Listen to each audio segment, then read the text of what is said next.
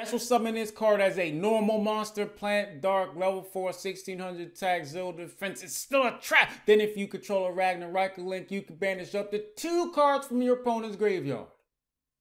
Two of them things. And during the end phase, if it's in your graveyard, you can shuffle 2, not up to, but exactly 2 tri-type insect, plant, and or reptile from your graveyard and or banishment into the deck. And if you do, set Ragnarok or Bleach Wisteria.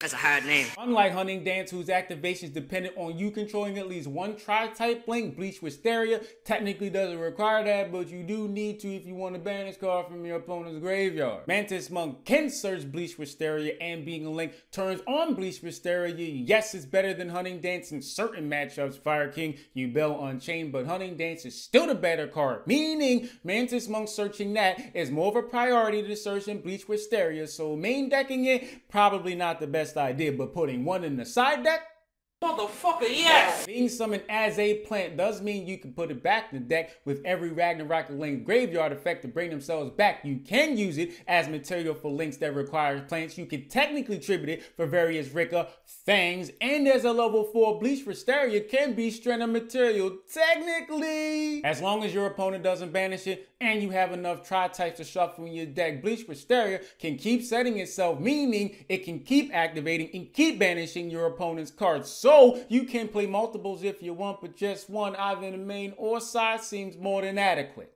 Listen to what I'm telling you. I appreciate y'all for watching. If you would like to support me, my Patreon, Cashapp, Venmo, PayPal's in the description. Channel memberships $3. Thank you. You're the best.